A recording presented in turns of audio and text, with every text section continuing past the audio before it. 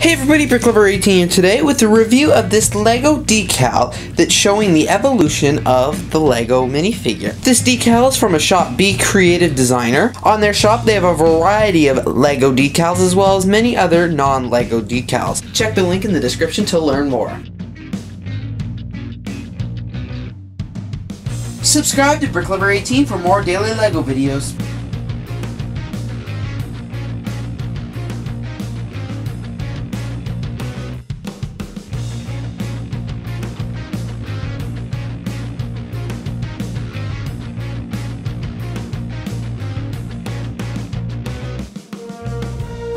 As I mentioned, I'll be putting the link to buy this decal in the description below. As you visit their site, you'll notice that this decal does come in a variety of colors as well as sizes. Those are on the screen now.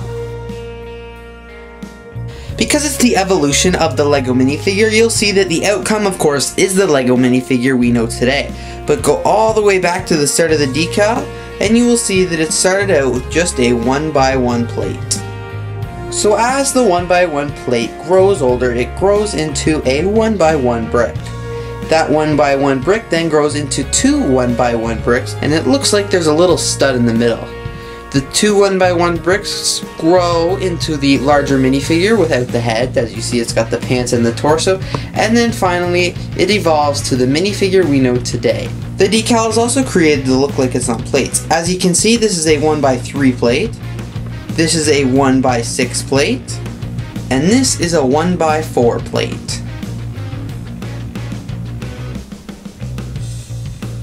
The overall quality on this decal is great. It was so easy to apply the decal to the paper. Me and my dad did it in about 5 minutes, and the only reason I had him is it is easier with two people because it is so long. As you can see on the big minifigure here, as I zoom in, you can see that the cuts on the decal are very nice and clean, and with the little gap in between the two parts, it really looks like the outline of the LEGO minifigure, and they did a super duper job on that. It honestly looks 3D when I look at it. Because I'm super limited for wall space and I don't plan on having my LEGO in this room forever, I decided I was going to put my decal on this piece of white melamine. I did this so my decal is completely portable, so I can, pick it up and move it anywhere, and when I do get a new LEGO room, like when I go to university or get my own place, I will be able to take this with me without wrecking the decal and put it up wherever I want. Well, as you can see, I got my decal in red, and I'm really happy I did that because a lot of the other colors in my LEGO room are not red, so when you come in and you see this decal, it's really like right out there, your eyes are drawn to it, which is a really good thing. That's what my goal was going for. Although I really like the red color, there are a lot of really good colors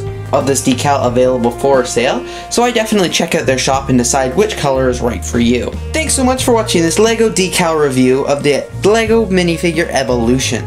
I really hope you enjoyed this video, and if you are interested in purchasing this decal from the ETSE shop, Be Creative Design, thanks everybody so much for watching, and have a great day.